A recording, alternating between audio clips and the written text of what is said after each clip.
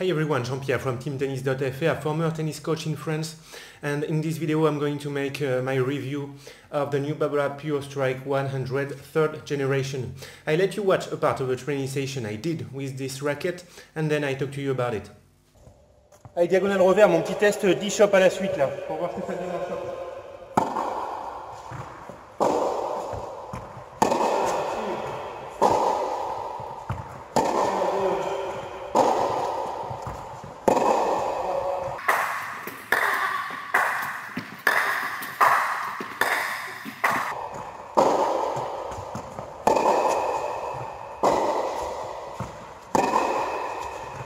Bon, je valide pour le chop en revers. Là, on va voir si je valide pour le plomb en revers.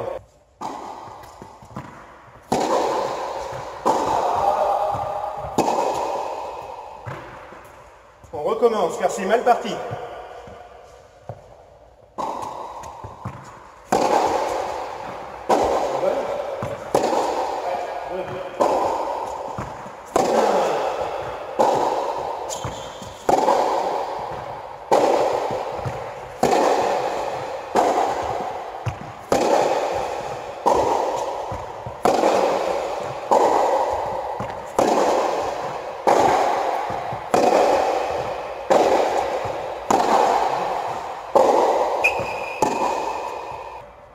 C'est quand même pas mal niveau contrôle.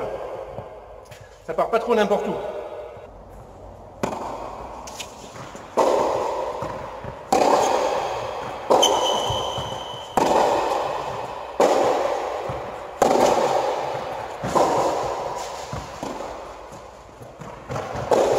Ah oui.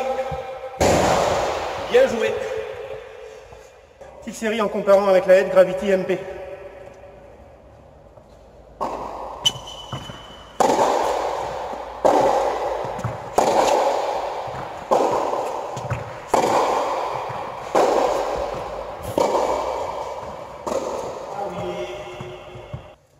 Pas mal, mais j'ai l'impression que j'ai un tout petit peu moins de puissance avec la Gravity. Et vite fait, je compare avec la Clash.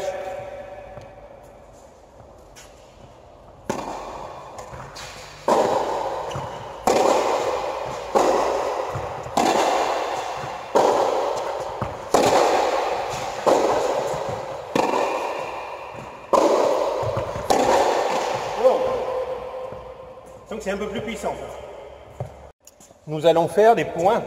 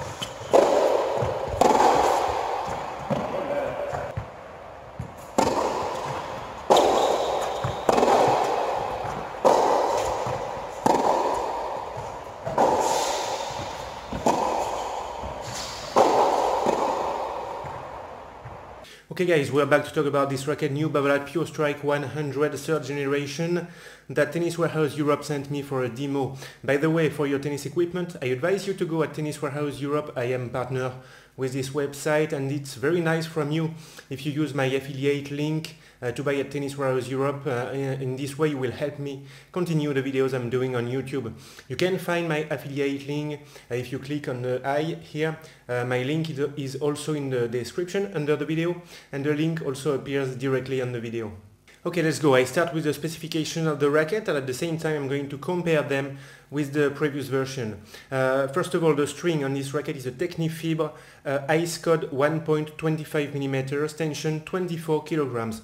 Let's go with the weight of the racket, 300 grams unstrung, the same as the previous version.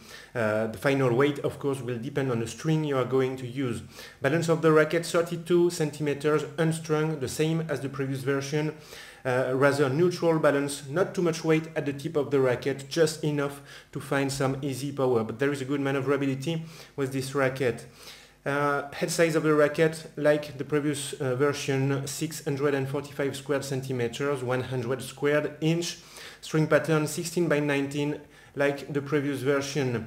The beam width of the racket, 21 mm, 23 mm at the height of the sweet spot, and 21 mm, a little thinner than the previous version.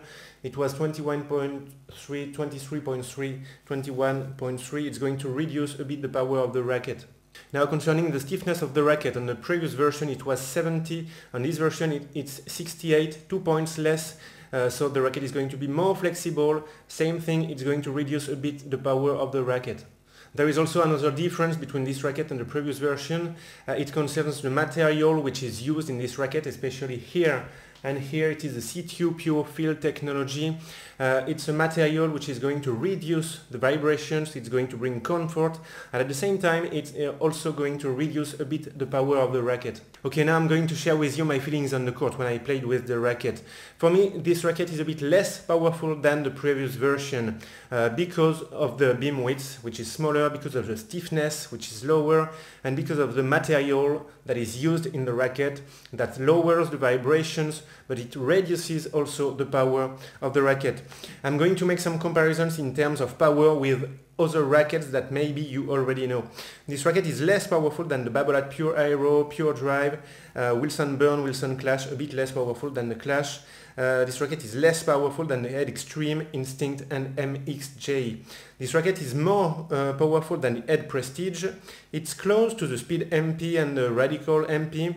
It's going to be between the Prestige and the Speed and Radical, and it's more powerful than the Wilson Blade and Wilson Pro Staff.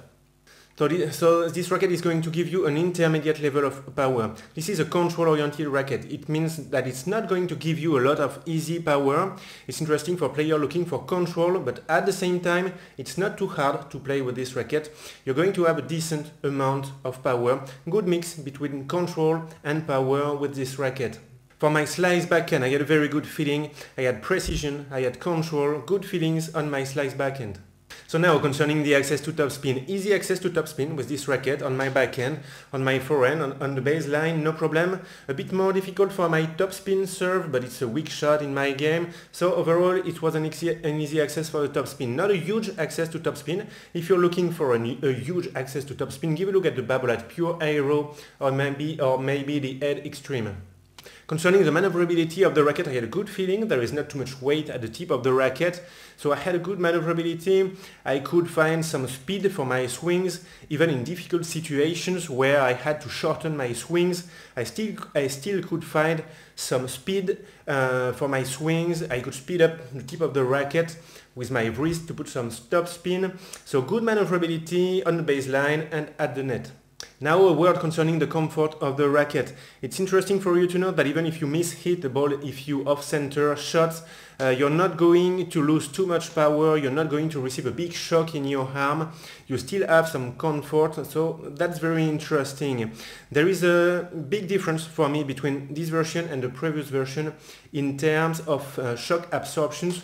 For me, this racket absorbs much more the vibrations than the previous version. Big shock absorptions and very comfortable racket, and this is the difference with the previous versions.